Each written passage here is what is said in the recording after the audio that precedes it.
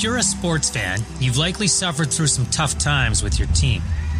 Eras of ineptitude, seasons of frustration, those moments where you wonder why you even bother. It's where most Vancouver Canucks fans found themselves in the late 90s. There wasn't much to cheer about. The team was only a few years removed from its greatest moment in franchise history, but it probably felt like it had been decades. So much had changed from that magical playoff run less than a handful of years earlier, and there wasn't much reason to believe it would ever happen again. It was a dark and seemingly hopeless time.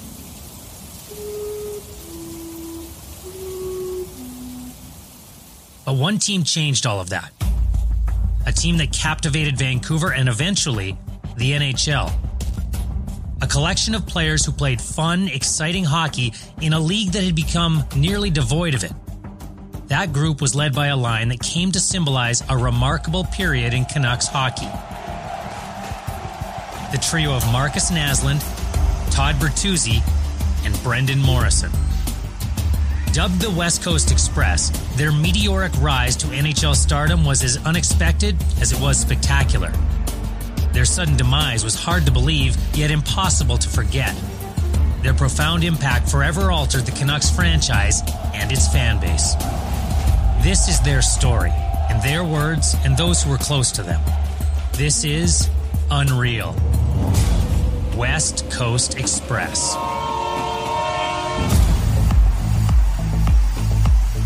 We put that team back on the map, man. Like, there was some bleak times there for a while. For that next 5 or 6 years, he was the best power forward in the game. There was a confidence that we believed if we went out and played the way we were capable, we could score every shift. Now it's kind of league-wide. I want to come see the West Coast Express, see these guys in action. That line sold tickets.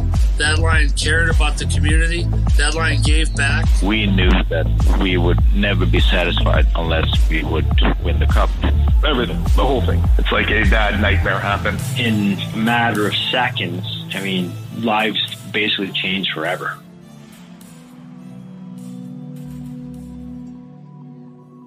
To truly understand the impact the West Coast Express had on the Vancouver Canucks and their fan base, you have to understand where they came from and what they'd been through. Not just Markus Naslund, Todd Bertuzzi, and Brendan Morrison, but the Canucks and their fans as well. And in order to do that, you have to go back to 1994.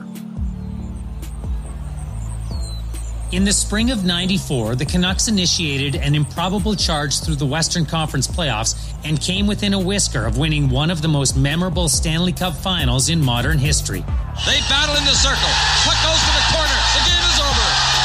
And the New York Rangers have won the Stanley Cup for the first time since 1940, defeating the Vancouver Canucks 3-2 in a classic climax to a great series. Vancouver had come agonizingly close to clinching its first ever cup, falling in 7 games to a heavily favored New York Rangers team captained by Mark Messier and coached by Mike Keenan. It took a tremendously deep commitment by a group of people to be able to accomplish this win tonight. Then we were playing one hell of a hockey club that was deeply committed as well. Pat Quinn and his coaching staff and his team played extremely hard, and they did a hell of a job. For Canucks fans, the enduring image of that series is their exhausted and emaciated captain, Trevor Linden, wrapping his arm around goaltender Kirk McLean after forcing the deciding game back at Madison Square Garden. It was a great run, and so it was a lot of fun. Tough to get this far and lose and lose to go out, say, in the first or second round. Yeah, it's tough. I think that when you have your eyes set on a goal and a prize, I think that anything less and you're disappointed. As heartbreaking as that Game 7 loss was, there was plenty to be optimistic about. The vast majority of the near-championship roster was returning, and a brand new arena was under construction in downtown Vancouver. That venue would also be home to the city's incoming NBA expansion franchise, which had been announced just as the Canucks were beginning their memorable march to the Cup final. According to iconic Vancouver broadcaster Don Taylor, it felt like the beginning of a prosperous era. I think the assumption was that the Stanley Cup final was going to happen for the next few years, or at least some playoff success would happen for several years after 94, and a lot of excitement in the city with the Grizzlies coming to town as well. And let's also not forget that you had a new arena coming too. So it was just such a hot market at the time. On the surface, everything was coming up Vancouver. In fact, no one suspected such seemingly positive developments would have such a detrimental effect on the Canucks in the relatively near future. 93-94 was also Markus Naslund's rookie season in the NHL. Pittsburgh Penguins are proud to announce our draft pick from Modo, Sweden, Markus Naslund. Markus Naslund from Modo, Sweden is here. A left winger, 5'11", 176 pounds, 18 years of age, and he is the newest member of the Pittsburgh Penguins. Despite having been selected 16th overall in the 1991 draft by the Pittsburgh Penguins, Naslund spent the next 2 seasons playing professionally in Sweden for his hometown club, Modo. Well, I actually went over for their camp the year prior to me moving over to North America, and I had a pretty good camp, and they wanted to keep me, but I decided to move back and play a year in Sweden just to mature and get ready. And I just, for some reason, I don't think I was prepared mentally. His decision proved to be a good one. Playing with his childhood friend Peter Forsberg, Naslund was among the top scorers in the Swedish Elite League, and the duo dominated the World Junior Tournament, combining for a gaudy 55 points in just 7 games with Team Sweden. That set the stage for joining a star-laden Penguins roster headlined by Mario Lemieux and Jaromir Jagr in the fall of 1993. It seemed like a perfect scenario for success. I did get a chance when I came the next year and didn't want to step on anyone's toes and didn't really have the confidence either. So I took a back seat and struggled big time, struggled both on and off the ice. I was homesick. It was obviously a different time back then when you weren't connected like you are now with phone and internet and all that stuff. So it was a big move for me, living in one small city for my whole life and then moving over and not having success, because I think if I were to have a good season and enjoyed hockey, everything else would have fell into place, but I didn't. The Swedish sniper managed a meager 4 goals and 11 points over 71 games as a rookie, despite playing on one of the highest scoring teams in the entire league. It was far worse than anyone would have predicted, including the man many consider the greatest coach in NHL history. The man who told Canucks commentator Jim Robson to keep his eye on Naslund long before he'd even played his first NHL shift. I was in Pittsburgh, I guess it would have been 93 or 4, somewhere there, when Scotty Bowman was coaching the Penguins. And I was at the morning skate, and I sat near the ice, right by the tunnel where the Pittsburgh players would leave the ice to go to their room after the morning skate. And at the end of their morning skate, there were 2 or 3 players still on the ice skating around. Obviously, they weren't going to play that night. So I left my seat and I went through the tunnel in to talk to Scotty Bowman, who was always very cooperative. I really enjoyed talking to Scotty. And I asked him about who's that young player out there? He said, that's a young Swede. His name is Markus Naslund. He said he's got good skill. He's going to be a good player. But he didn't play very much at that time. And he wouldn't play at all in the near future. In fact, Naslund would have to wait a lot longer than expected for a shot at redemption, as he and the rest of the NHL players were locked out by the owners in September of 94. A shortened season finally began in January of 95, but much like the previous campaign, Naslund struggled to find his game. He registered just 2 goals and 4 points in the 14 games he suited up for the Penguins, and for the second straight year was not included on Pittsburgh's playoff roster. Across the continent, the Canucks were also playoff-bound after a middling regular season. Pat Quinn had handed the coaching reins over to his longtime assistant, Rick Lee, instead choosing to focus his efforts on his role as general manager. And while those Canucks didn't fashion a surge similar to 94, as longtime beat writer Ian McIntyre noted, they did exact a small measure of revenge during that postseason. The season after they went to the Cup was still a pretty good one, even though it was shortened. Ricky Lee was the coach, and they went to the second round of the playoffs. They knocked off Mike Keenan's St. Louis Blues, which was a terrific storyline because, of course, Keenan had been with the Rangers. The satisfaction of defeating Keenan's crew didn't soothe the sting of being swept in round 2 by the Chicago Blackhawks. Feeling the Canucks needed more firepower in order to compete with the top tier of the Western Conference, Quinn broke form and pulled off a blockbuster trade for a big-name player. The Canucks packaged youngsters Mike Pekka and Mike Wilson along with their first-round draft pick in exchange for superstar scorer Alexander Mogilny and a fifth-round pick from Buffalo. It was the kind of move that had the hockey world abuzz, the kind of move the Canucks were rarely involved in. George McPhee was Vancouver's director of hockey operations at the time and recalls it had everything to do with Quinn's belief in his group. I think that's what Pat was thinking at the time, that he was such an elite talent. And we saw what Pavel Bure had done for that club. He was an elite talent on that team that went to the finals. And then we had a lot of very good players playing as well as they could play. And as a result, it was a good team. And I think that Pat's thinking was that if we can add another elite talent and keep the same core and be just as competitive, that it would increase our chances to win. So I don't know if it was so much a philosophical change. Pat just saw a good player that was available, was still young enough, and brought speed and competitiveness and that ability to score. I think he was hoping that would put us over the top. Everybody thought it was a no-brainer because of the connection with Pavel Bure. People thought that Alex Mogilny was going to come into Vancouver and the two Russians were going to blow away the rest of the National Hockey League. And they had done that, not in the National Hockey League, but they had this great connection in junior hockey at the World Juniors. The buzz that was created by that, the possibility of Bure and Mogilny hooking up on the same line, even though they were both wingers, it just never really materialized. But initially, you think about it, the 94 drive, bit of a disappointing season the next go around, new arena, Grizzlies coming into town. You had to compete with them for attention. You get Mogilny. Yeah, there was a lot of buzz in town. And Mogilny proved it was warranted, scoring 18 goals in his first 20 games with his new team. But the Canucks were giving up goals faster than Mogilny could score them, and won just 5 of those first 20 games.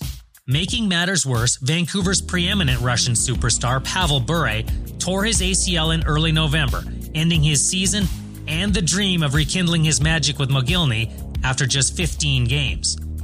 The Canucks managed just one victory the rest of the month and struggled to overcome the loss of their electric winger. Over in the Eastern Conference, life was decidedly better for Naslund and the Penguins. After spending a year away from hockey in order to get himself healthy, living legend Mario Lemieux had returned to captain the Pens, and immediately served notice that both he and the Penguins were forces to be reckoned with. Lemieux amassed 40 points in his first 12 games and quickly propelled Pittsburgh to the top of the standings. Everyone in the Penguins lineup benefited from Super Mario's dominance, including Naslund. The first 2 years in Pittsburgh were somewhat difficult, and I got sent down both years to the IHL and played some games there. And my third year, I finally got a chance to play and took advantage of it too, and then played good minutes and got the chance to play for a bit with Mario Lemieux as well on the line with him, which was a great experience, obviously, playing with the best player in the world. Naslund quickly surpassed his modest career totals, posting an impressive 40 points in just 35 games. The 22-year-old celebrated the midway mark of that season by scoring twice in an 8-5 victory over the Canucks, and it appeared as though he was finally set to fulfill the promise he had displayed in Sweden. But at the second half of the season, the same pattern started to creep in, and I got less and less ice time, and it was the last year of my contract, and I knew that I had to do something. So I ended up asking for a trade and a new fresh start.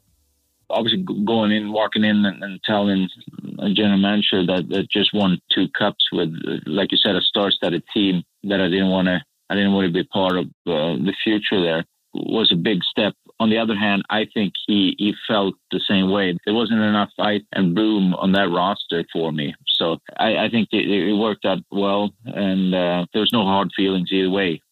And there was rumors about me going to a few different places, Edmonton and LA, Dallas. And then at the deadline, or actually past the deadline, I got a phone call from our general manager, Craig Patrick, saying that I got traded to Vancouver, which was a place I had visited a couple of times, but didn't really know a whole lot about, but ended up being the best thing that ever happened to me. Well, I remember Pittsburgh called us and Craig Patrick was managing and they wanted some muscle. They were targeting Stoyanov and they offered up Naslund. And I think it was pretty sort of late in the trading deadline. It came out of nowhere. Our pro scout, Murray Oliver, he thought we should do that trade. It was automatic for him. And I remember seeing Markus earlier in the season when I was out scouting some games he had played on. Penguins were on the island, and he really stood out as a guy with a lot of ability. He wasn't finishing, he wasn't scoring a lot at that point, but boy, he was a talented guy. And I do remember watching him a few years before that at the World Junior Tournament in Sweden, and he was a really talented guy. So we got him, and you could see that he was an exceptional talent and a real good person. He just needed some experience. He just needed to assimilate. I remember that he was a guy with a lot of skill and had been, a mid-round, first-round pick. And, Alex Stoyanov was, a huge heart to go with his massive frame, but pretty much was of that era. He was an enforcer. There was extreme limitations to what he was going to offer you. And for the Canucks through the 90s, toughness wasn't really an issue. And they could easily afford to part with Alex Stoyanov if it meant giving up some toughness to get more skill. So I liked the trade at the time, but it wasn't one of those trades that got the fan base excited because you essentially were bringing in another player who essentially had struggled to start his career in Markus Naslund. And there were a lot of questions about him. Is he going to be an NHL player? Is he going to be an impactful NHL player? Yeah, they get an offensively gifted kid from the Pittsburgh organization, but if he's so offensively gifted, why can't he make things work with Mario Lemieux and Jaromir Jagr and all those great Pittsburgh Penguins at the time in that lineup? It just didn't make a whole lot of sense. So it was disappointment for disappointment. So why would anybody make a big deal about it? As it turned out, arguably the best deal in Canucks history. 8 days after being acquired and playing his first 4 games in a Canucks sweater, Naslund witnessed his first coaching change in Vancouver. Rick Lee was let go just 6 games before the end of the regular season, and suddenly, Pat Quinn, the man who had brokered the deal for Naslund, was not only his general manager, but also his head coach. I'm not sure if I remember exact words, but he gave me a boost of confidence in his leadership, just the type of person he was. And also he gave me a chance to play and play regularly, even though it took me, 8 or 9 games until I even put up a point for him. In fact, his first points as a Canuck came in the last game of the regular season. Naslund comes in and gets the puck, stops at the side of the net, shoots, he scores!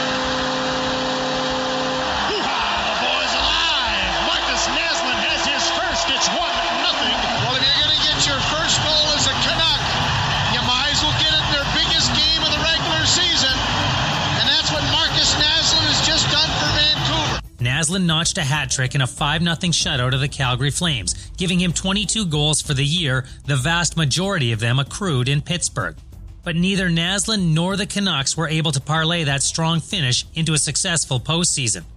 Vancouver fell in the first round to a powerhouse Colorado club that would go on to win the Stanley Cup, though Naslund registered a goal and a pair of assists in his first taste of NHL playoff hockey. 95-96 was a disappointing season because instead of extending this spell of superiority that they'd had, and it was really the first spell in franchise history, where for more than one playoff run or more than one season, the Canucks were a very good team in the early part of the 90s and into right around 95-96. So the team started to go the other way. Vancouver was now 2 years removed from coming ever so close to winning hockey's holy grail, and ownership was determined to do its part in bolstering the Canucks' chances of finishing the job. Ownership, however, had a much different structure by the summer of 1996. A year earlier, Arthur Griffiths had formed a partnership with Seattle-based businessman John McCaw in order to help him finance the Canucks, the Grizzlies, and that brand new arena. couple of things that would not be very visible to the fan, frankly, was that the ownership was shifting from myself to McCaw at a pretty rapid pace, and I can explain that. At the time that I made the deal with my partner, John McCaw, my business relationship with him, I had 80% of the business. He had 20. In the event that I couldn't sustain the losses that might have come, when I made the deal, nobody expected to go through what we went through. He would fund the losses, and there, in fact, as a direct result of that, purchase more in the business. So he would convert his investment of cash, which is just business. It's business. I had no intentions of having go that direction, but it is what it is. Moreover, is that I really felt that with myself as governor and chairman and CEO and all that, it was a pretty solid place to be. But eventually that was taken away. And, it's their money. That's what they do, and that's what they can do. I didn't expect it. When I made the deal, when the building opened and all that, we didn't expect a lockout, much less two, and another one for basketball, plus an let me see now. I think it was 68-cent dollar. Our expenses were U.S. mostly on both teams, and our income was predominantly Canadian. So we were catching up, and I wasn't able to keep up. Though Griffiths wouldn't sell his stake in the team until the late stages of 1997, McCaw was calling the shots and putting his stamp on the organization long before that. McPhee was there to witness it firsthand. Oh, it changed a lot. There was a lot going on, and Pat actually moved upstairs because there were bigger things to look after, and he wasn't coaching. And I thought that hurt us a little bit, the connection to Pat at that point. He was physically removed from our war room and the hockey operations offices. You have to communicate. You have to be available every day. There was just so much going on at that time that he had to take care of that it changed a little bit for us. Quite honestly, I would say that the biggest effect in an ownership change like that is, without question, that was in Pat Quinn's world. I mean, for players, not much changes. We don't see it at that point anyways, because we're in the locker room. We're dealing with the coaching staff. That's our world. The trainers, the coaching staff, what happens on the ice. The biggest changes are definitely for management and Pat. And after being in that chair for the 5 years that I was, you certainly realize what that ownership change, that chain reaction, and how that led to certain things.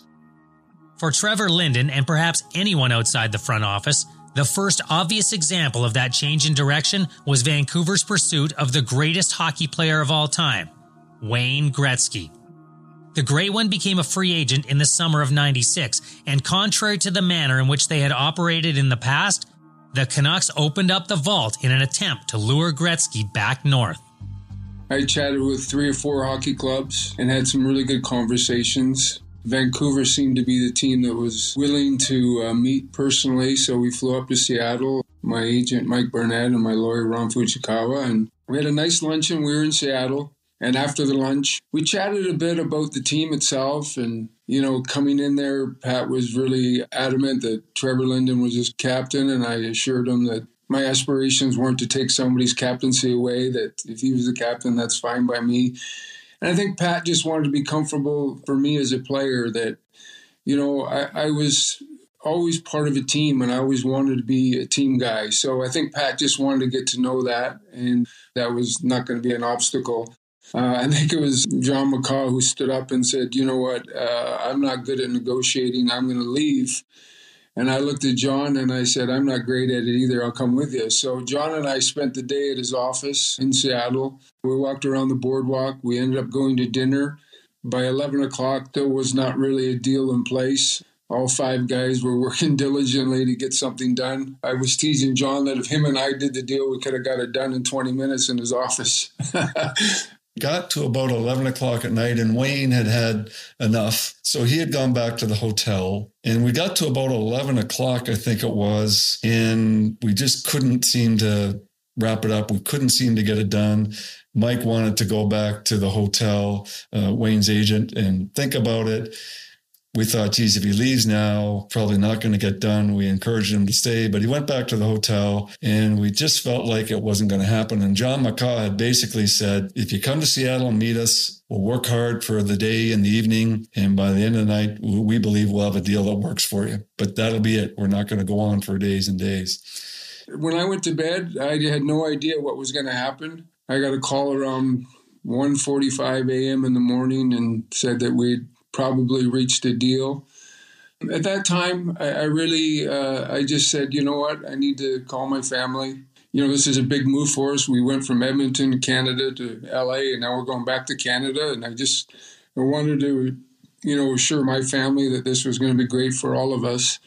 And that's when, the delegation, I guess, really wanted an answer by the time I got the phone call. And I just wasn't comfortable making that decision. I really wanted to talk to my family before I made this drastic change, I guess, in my life and for our family.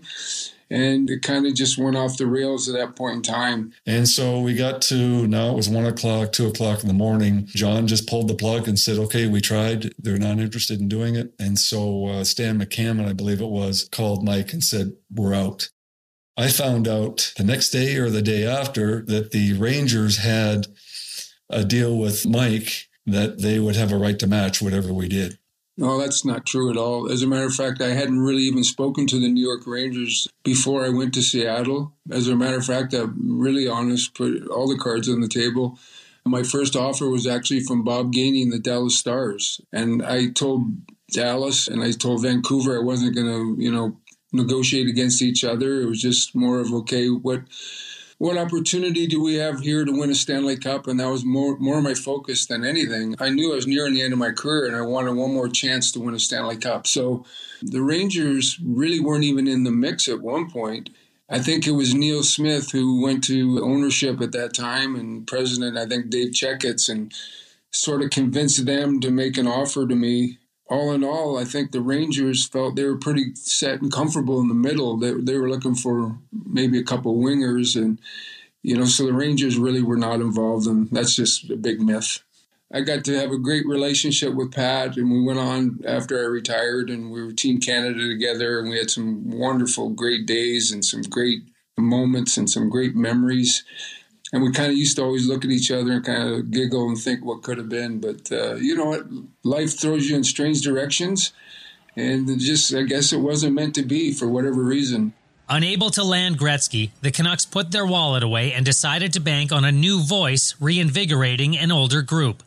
Long before that summer's free agency had begun, Quinn had decided to once again relinquish his role as head coach and hired Tom Rennie as Vancouver's new bench boss. Rennie had a dominant record in junior hockey, winning back-to-back Memorial Cups as coach of the Kamloops Blazers, and had proven he could successfully coach men at the '94 Olympics, leading Canada to a silver medal.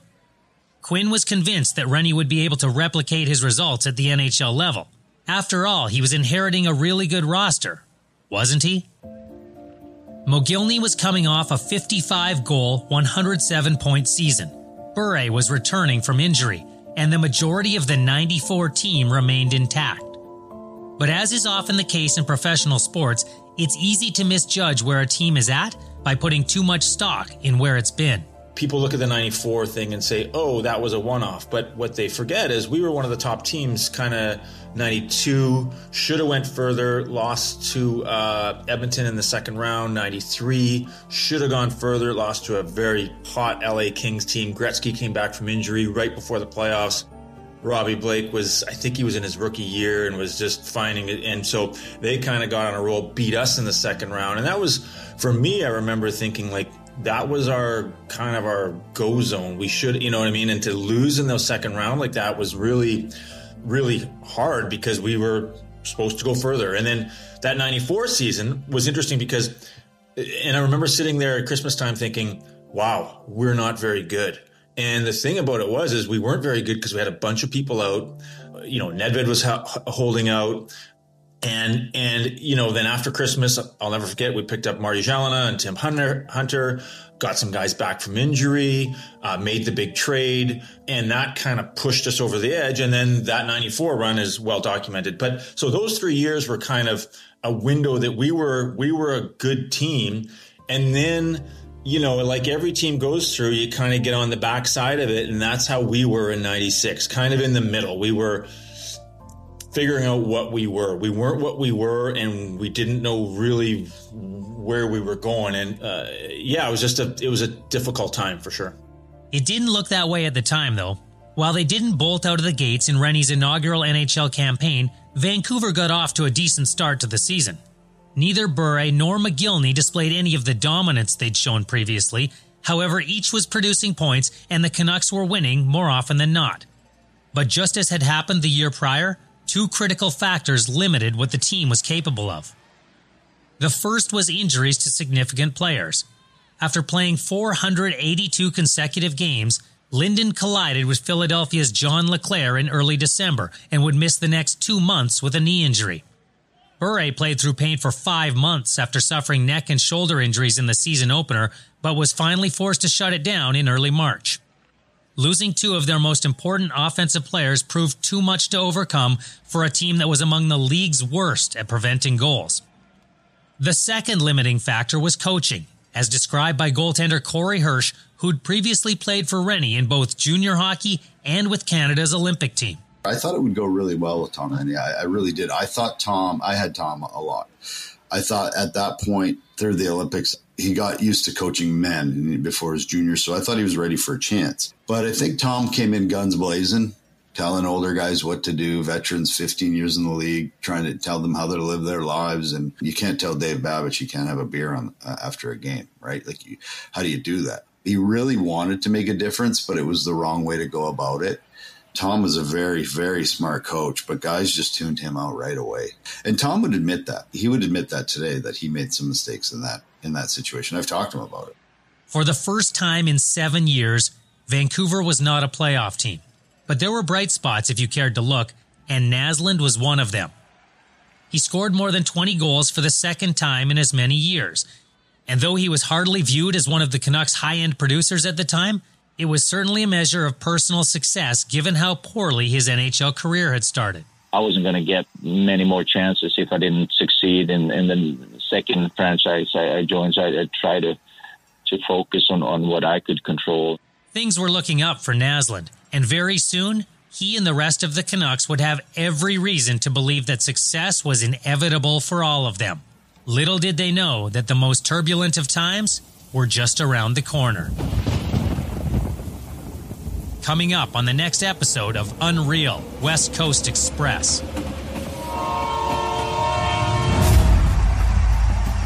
When that signing was made, Messier still had that reputation as one of the great players in hockey. My initial, wow, that's great. And then as I kind of got thinking about it, I'm like, wow, this is going to be an interesting situation. It also possibly divided the locker room. The two of us were watching the skates and we went downstairs and the rumor was Pat Quinn had been fired. Like, are you kidding me? Mike Keenan, the guy who beat the Canucks in the Stanley Cup final as coach, is now in Vancouver, and he's in without a chaperone. You knew that there was something crazy going to happen every time, basically, you showed up at the rink. Like, it was chaos. You're thrown into a role. They said, this is how you have to play, and that's it. Lo and behold, the whole thing fell apart. It was just a disaster. UNREEL West Coast Express is a production of Toolkit Content in collaboration with Go-Goat Sports. Audio production is by Andrei Deacon. Writing and narration is by me, Scott Rintoul. Podcast supervision comes from Aaron Johnson. NHL game audio courtesy of the National Hockey League. Special thanks to the following NHL personnel: Hannah Riednauer, Matthew Maneker, Teresa Wiltshire, and Nick Martinez.